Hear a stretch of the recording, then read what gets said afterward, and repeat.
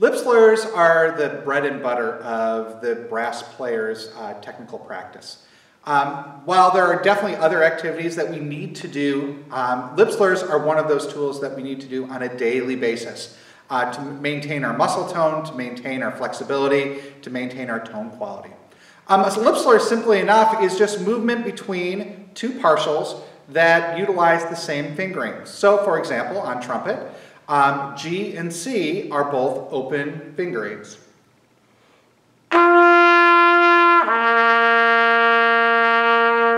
To go between those, I'm altering my embouchure by going from something that is higher pitched, ah, to something more open and relaxed, oh.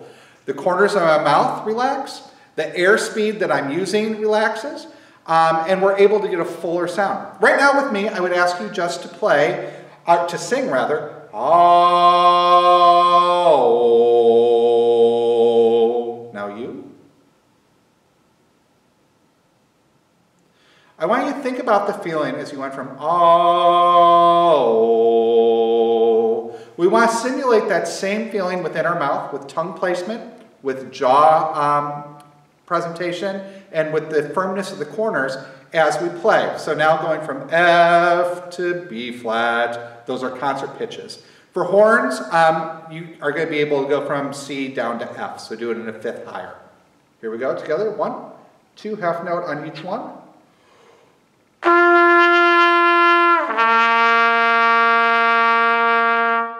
Now, if you're having problems going down, I want you to consciously think about open, thinking about creating more space. I don't necessarily need you to think slower air. I don't need you to think relax more, but just think open. Again, 1, 2, 3.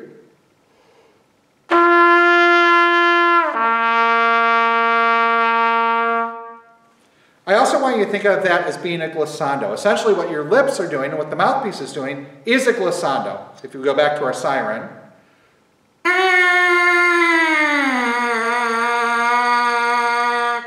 Because its tube is so short, the partials are really close together. Once we add the length of the instrument in, we now only have that movement from a fifth in this register. Once more together. 2, 3.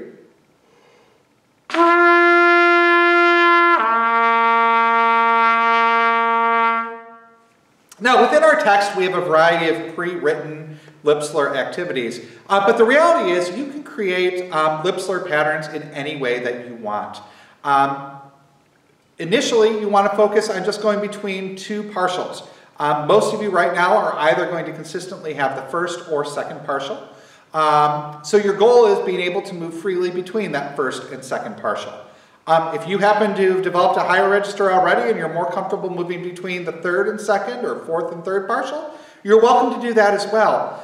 So start by using exercise 1 that's in your text as a, not necessarily specifically notated, but rather as the idea between whatever partials are convenient for you, comfortable for you, and then moving through them chromatically.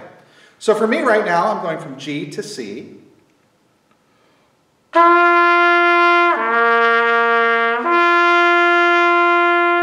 I now go a half step down, which brings second valve in. If you're on trombone, second position.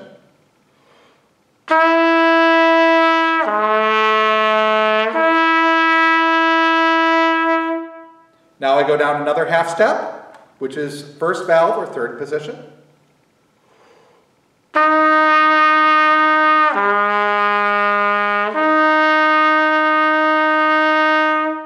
Down another half step. So 1 and 2, or on trombone, fourth position.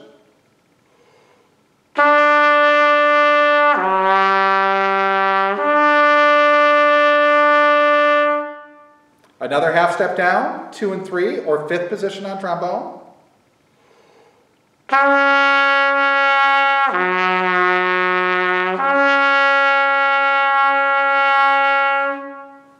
Now another half step down, 1 and 3. If you have a fourth valve on your instrument, euphonium and tuba, that's fourth valve.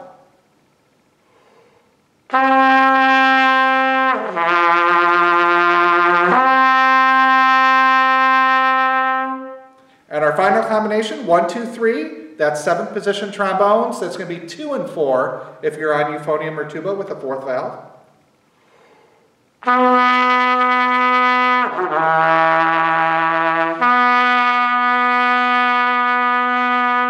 And I don't know why I lifted my fingers up on that one. That's going to be a sequence that you want to go through. As you become more proficient, or as you're more warmed up, then you want to add additional partials in. So you might have an exercise like number 3 in your book.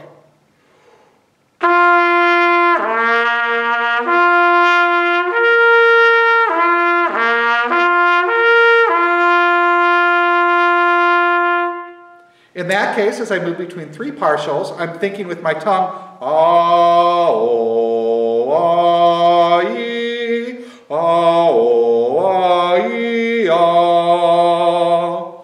Now, it's possible you don't have 3 full partials to play in right now, and if that's the case, that's fine. Continue just working with the 2.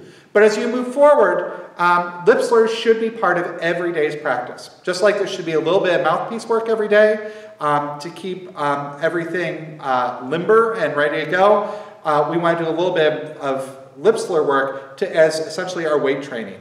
These are the weights of the brass world, and it's really critically important that we focus on that.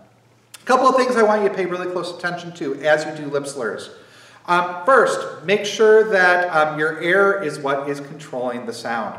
There's a tendency, especially on trumpet, which has this nice 4th valve octave key, as it's been nicknamed, to just create higher pitches by pushing.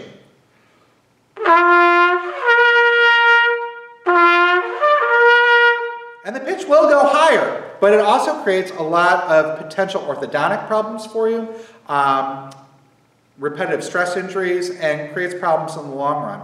Instead, we want to think, ah, ee, pushing that sound always forward. While the embouchure does change, it's primarily propelled by the sound, or by the air that we're using. Faster, more continuous air, because the tongue is higher, making the space for that air to go through a little smaller.